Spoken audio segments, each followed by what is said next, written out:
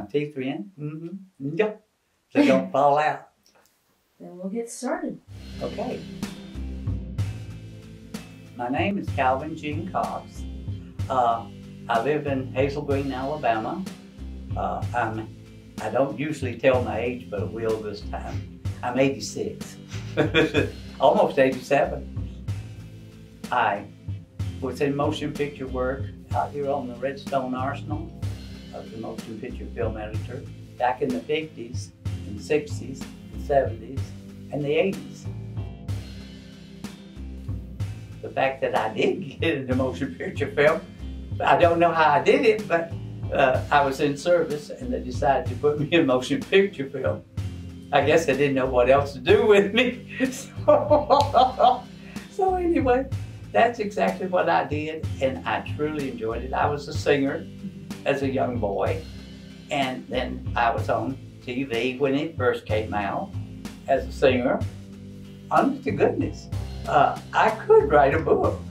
But I don't know if you call it X-rated or not nowadays. I was about to say, you got into some trouble. You want to talk about that? Which trouble? Which one? So they called us to come and make a motion picture film that would reflect why the TNT plant had to be there up in Chattanooga. So we went up there and we went in. After we got started, a few people got kind of nervous about doing it. So one of the cameramen, he said, I gotta run. So he left the room. And so I never ran the camera before. So I went over and started running his camera. So we finished it, but then we finished the Chattanooga Volunteer film, which was televised. And so the people at the Pentagon, the Chattanooga Volunteer film was not a favorite of theirs. I don't know if you want to hear this or not, but anyway, some of the senators at first was going to back us, but then they decided it might be just let this film show for itself. And I think it was well received. I came back to Huntsville and I got an award for it. I was really appreciative of that. I've received quite a few awards in motion picture work, and that was wonderful.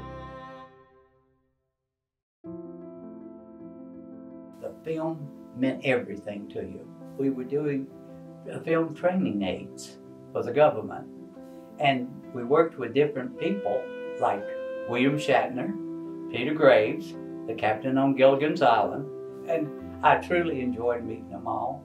Linda Day George came, and she kissed me. And I ran up and down the hall dancing. I said, she kissed me, she kissed me. It was just wonderful. When I started out in motion picture film, it was like with a film bin.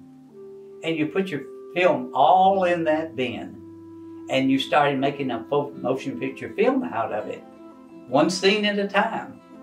Nowadays, you get on a computer and you roll it and you decide, cut here, cut there. But in the old days, you had to sit with a pen in your hand and you mark the film. And you cut it to meet just exactly what you wanted it to do. So I would have maybe 300 or 400 scenes in a film. But each one had to be individually done. I do not know how many films I worked on in my lifetime. I know there was quite a few, but I think that's the reason why I like picture puzzles. It's like piecing each thing together. I do people that way. I take little pieces that I pick up about you today, I add it to what I already know about you, and I just keep adding. And it's like a puzzle. And that's the way I've gone through life.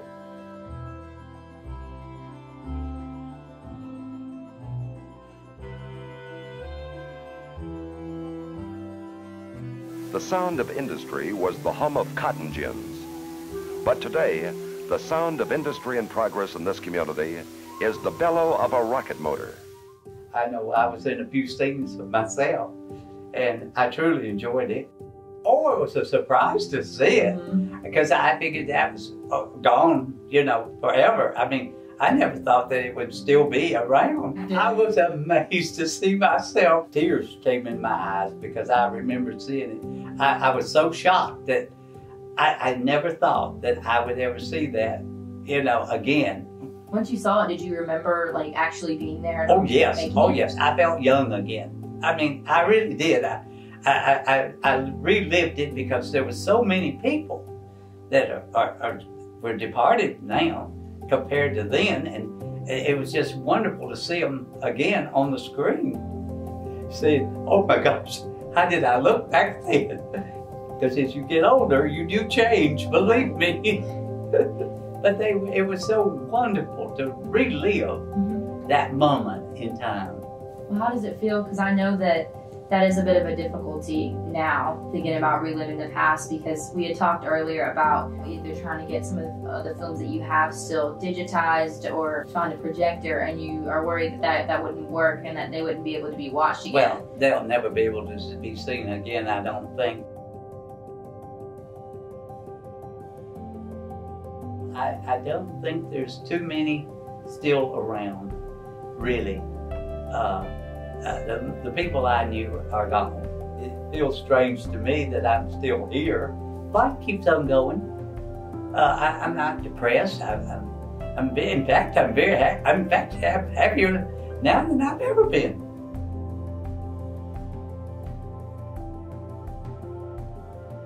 I enjoyed my time in motion picture film. As I grow older, I seem to enjoy looking back. I have all my memories. So I've gone through life, I think, just really happy. This part of my life is the happiest part of all.